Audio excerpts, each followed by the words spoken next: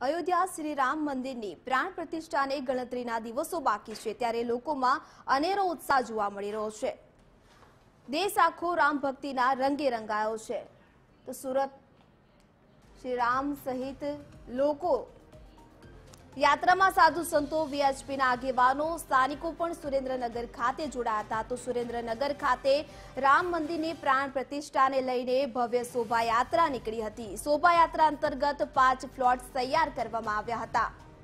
તો 108 કિલો ગદા 12 ફૂટનું ધનુષ પણ આકર્ષણનું કેન્દ્ર બન્યું હતું। યાત્રામાં સાધુ સંતો વીએચપીના આગેવાનો પણ જોડાયા હતા। તો લોકોમાં અનેરો ઉત્સાહ જોવા મળ્યો હતો। સુરેન્દ્રનગરના લીંબડી તાલુકામાં નીલકંઠ વિદ્યાલયે આ ભવ્ય યાત્રા જે છે યોજી હતી। શોભાયાત્રા અંતર્ગત 108 કિલોની ગદા 12 ફૂટનું ધનુષ આકર્ષણનું કેન્દ્ર બન્યા હતા।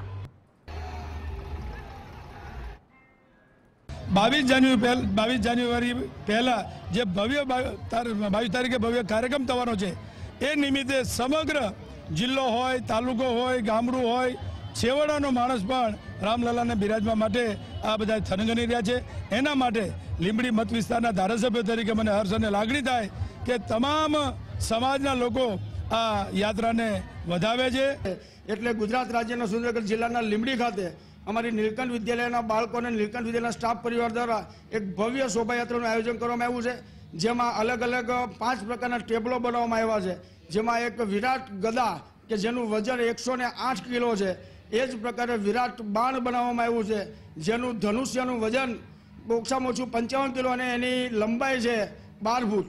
આ સિવાય ભરત મિલાપ, ઋષિમુનિઓનો યજ્ઞરક્ષા અને આ સિવાય અનેક પ્રકારના આકર્ષણો સાથે રાખવામાં આવેલા છે।